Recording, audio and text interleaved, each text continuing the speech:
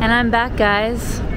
Back in the international part of the terminal here in Toronto. It has been a whole 6 months since I arrived back in Canada, and I haven't traveled anywhere else internationally. So I feel a little rusty. I feel like today is going to be a challenging day because me and my dad, who you'll be meeting in just a little bit, are flying all the way to Hanoi, Vietnam. Now, we did get some very good tickets. Like, the tickets we got were very well priced, you know, for what they are. I think we both paid about like 850 Canadian dollars, about 600 US for a one-way flight there. And we are flying with good airlines, Air Canada and ANA. But the flight path, especially for my dad, who's coming all the way from Saskatoon, he had to get up at 3 a.m. to catch his 5:30 flight to Toronto here. I'll be meeting him right when he gets past security, and then together we're going to be flying to Tokyo, which is a 14-hour flight, and then from there, after we have like a 2-hour connection, it's a 7-hour flight to Hanoi. So round trip is over 30 hours for us to get to Vietnam today. It is going to be a very long day, but nevertheless, I am so excited to be here and very happy to be spending the winter somewhere a bit warmer. Just to show you guys how much luggage I'm traveling with for the next 6 months. It's actually not a lot when you think about it. But of course, that is my check-in. That is my carry-on with all of my gear, my computer. I have my little purse. I got a jacket since it's cold right now in Canada. And I will be flying with Air Canada. Luckily, it doesn't look like there's a line, so I'm gonna go ahead and get checked in.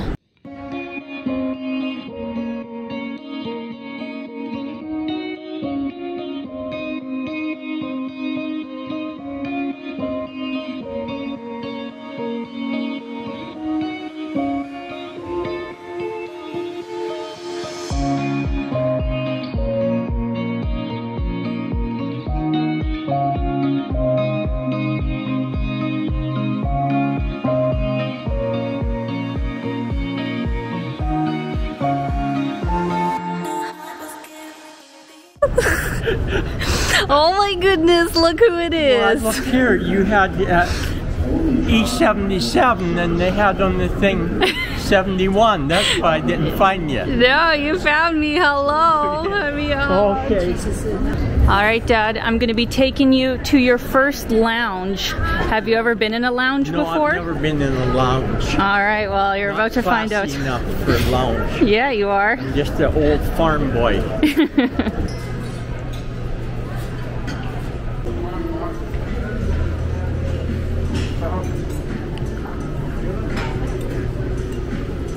All right, Dad, everything is free, so you can get whatever you want. Yeah, well, I paid for it with my $699 Amex card, so enjoy it. Yeah, so we eat $600 in one. Gotta get your money's worth. Yeah. Come on now.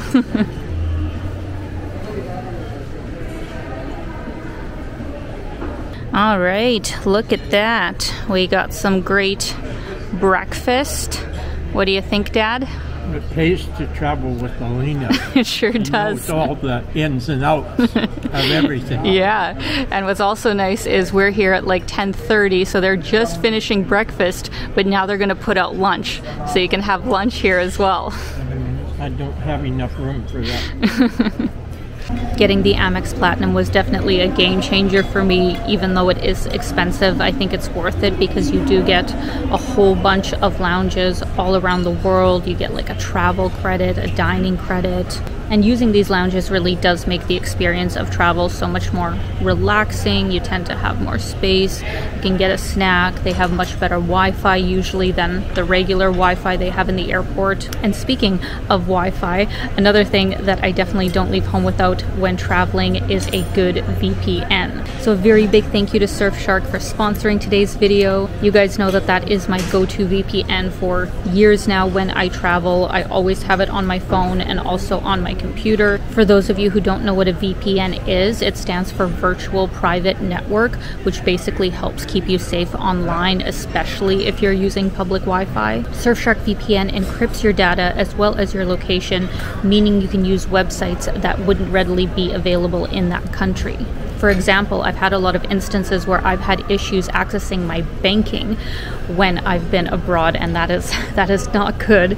So it's great that I can just switch my location back to Canada, and it opens up browsers the same as if I actually was in Canada. Surfshark VPN also gives you a wider access to different streaming services such as Netflix or Hulu, depending on the location you use.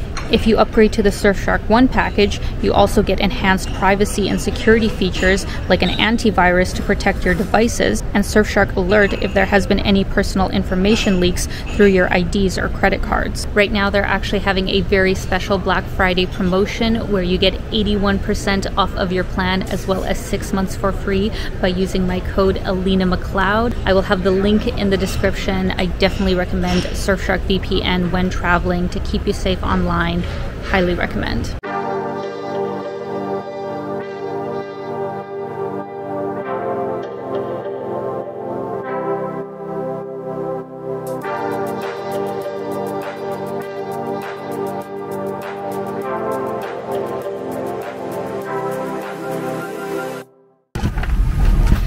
Are you ready for a 14-hour-long flight to Tokyo? Never ready for that. Me neither. Should have a place that you could have a bed that you could lay down for 14 hours. There is. It's called first class. It only costs $6,000. Oh, okay. All right. You change your mind once you saw the seats. Well, guys, I would be lying to you if I said that it was an easy flight. It certainly was not. I don't know if the space in airplanes truly is getting smaller, or I forget after every really long flight just how uncomfortable it is to sleep, at least in economy class, on such a long haul flight. So unfortunately, I didn't get much sleep, and neither did my dad. We both had to get up a lot to stretch our legs and to just make things more tolerable. But nevertheless, we made it to Tokyo, and thankfully on time, because we only had an hour-and-a-half long connection. Well, we made it to Tokyo. So far. I do not recommend 14-hour flights in economy anyway. Obviously, if a person was in business class, it would have been much more enjoyable, but that was rough. How are you doing, Dad? Okay, now. Yeah. Luckily, our flight here in Tokyo actually got delayed by about 15 minutes, which is around the time of how much we're late. But still, it is a tight connection. We only have about half an hour here, so we gotta get going.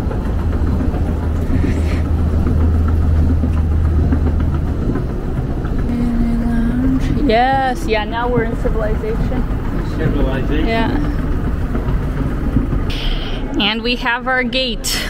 We have succeeded. Yeah. Now we got 30 minutes to walk around the airport, maybe get some kind of fun Japanese snacks. It's gonna be great.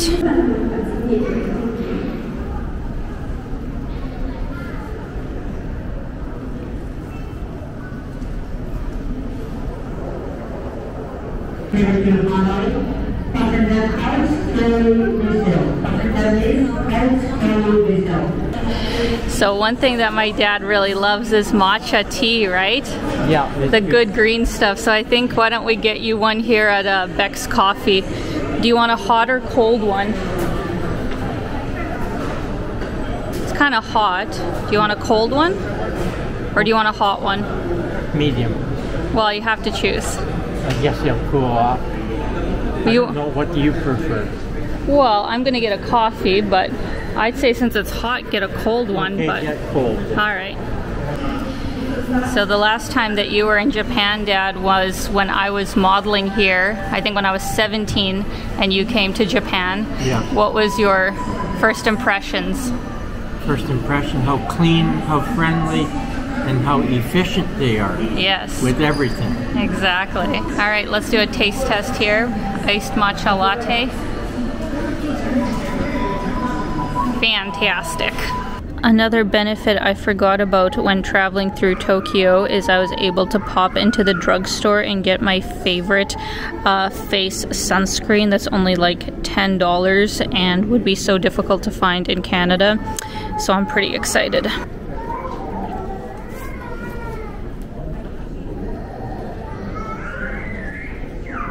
I think the gods had mercy on us for the second flight, which I am so thankful for. I strangely have had this happen before though, where for some reason, because I had Econo Flex with Air Canada when I booked my ticket, I was able to book Premium Economy with ANA for no extra charge.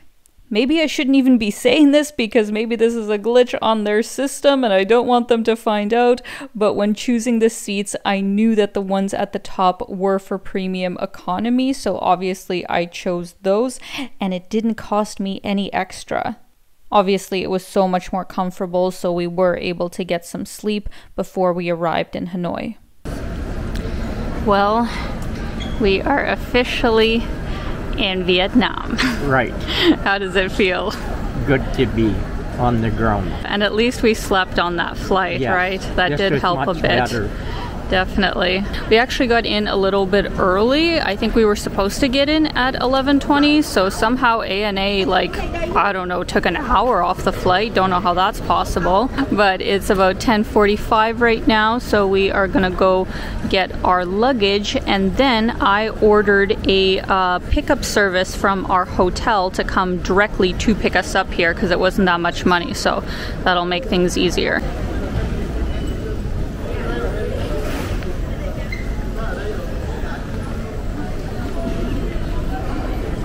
We got my suitcase, and now we are just waiting on my dad. And we got the last piece of the puzzle. How nice. Yeah. We got everything. Now, ideally, we should take some money out and get SIM cards as well, but that's probably out there. All right, we are all good to go. Got Viatel 5G plan. I think he said it was 120 gigabytes for $15 US for 30 days. So what a deal. Took out some money, but of course the fees in the airports are super high. We're just gonna have to get my dad money once we're in the city tomorrow, but let's go see if our taxi is waiting for us out there.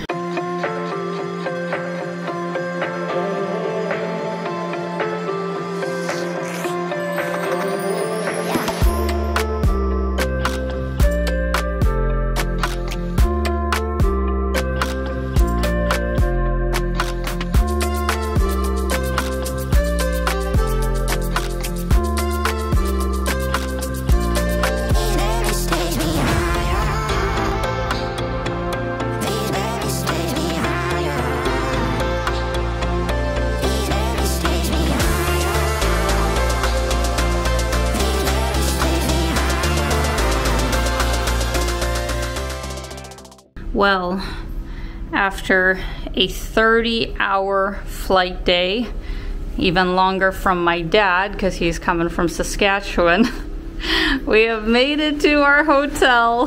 I am so happy. This is the Silk House and Castle, I think is the name of it. I'll put it here, guys. But Dad, you actually don't know how much we paid because I book everything. How much do you think we're paying for this room in Canadian dollars, and it's breakfast included for 2 people? Well, I'll say 30. You're right on the dot. But isn't that a great deal? Like, I mean, this is a room with no window. That's the only thing. For the both of us. For the both of us. So it's 15 each. Yes.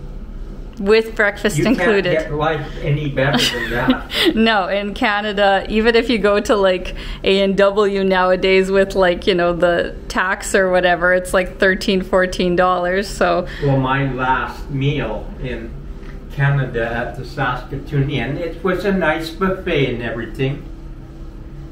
$30. Yeah, exactly. And then tip. Yeah, exactly. So like $36. Mm-hmm. So yeah, this is 30 Canadian dollars a night, and for anybody who doesn't understand that, I think that's about 23, 24 US right now with the exchange rate, and we are in basically the heart of the old town in Hanoi. We're near the lake, which is a great area, and this place had pretty good reviews, so it'll be a nice place to rest our heads. So I hope you guys enjoyed this video. Let me know your thoughts in the comments. What is the longest flight that you have ever done? What was it like? Once again, a very big thank you to Surfshark for sponsoring today's video. I'm gonna have their Black Friday deal linked in the description. Definitely check it out. And yeah, this is officially the start of our Southeast Asia adventures, so I hope you guys are excited, and I am sending you so much love, and keep being your own kind of beautiful. Bye guys.